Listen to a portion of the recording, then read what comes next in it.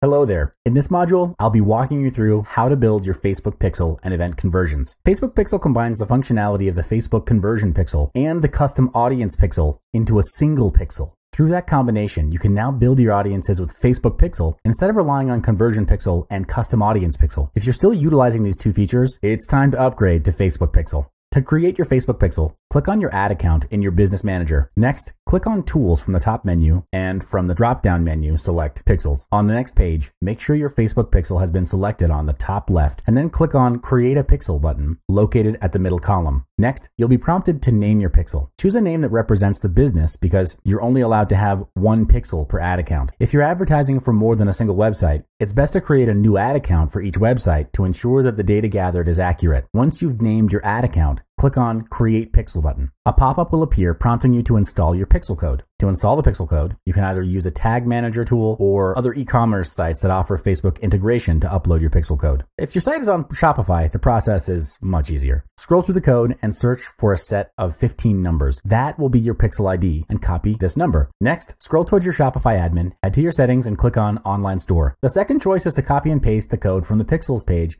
in Ads Manager. Click on Actions to view the code. Copy the entire base code and paste it between the head tags on each web page or in your website template to set it up on your entire website. Save it under the name Facebook Pixel, brand name or domain name. By naming your pixel code, you don't have to track back to your pixel code and instead copy-paste from the text file. Click Save. Once the code is created, check out the Facebook Pixel Helper to ensure that the code is working properly. Next is to install the Facebook Pixel. If you're not familiar with coding, there are various plugins for installing Facebook Pixels on the website. To install the code, open up the code editor to the page you want to track. Look between the head tags near the top of the page and paste the Facebook Pixel code right there. If you have existing code between the head tags, place the pixel code underneath it but above the head.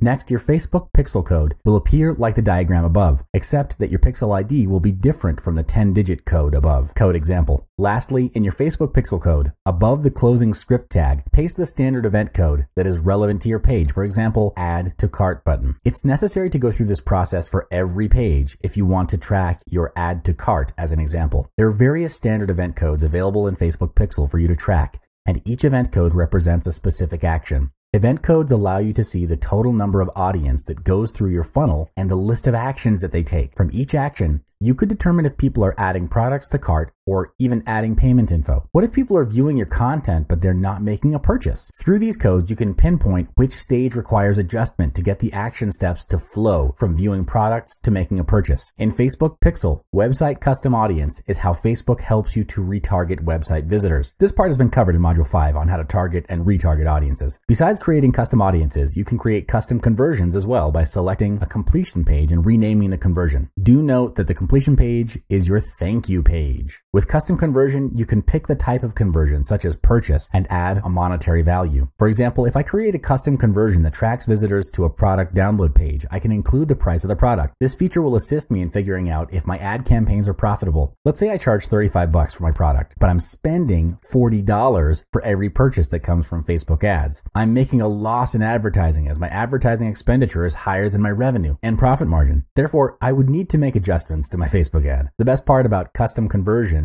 is that once it's created, it'll be tracked for all my ads, whether I decide to optimize for it or not. Your customer conversions are constantly being tracked, and you can create a report for every single ad that displays the conversion rate for any of your custom conversions. That marks the end of this module. In summary, with Facebook Pixel and event conversions, you can easily track your audience interaction with your ads and optimize the actions taken to increase conversions.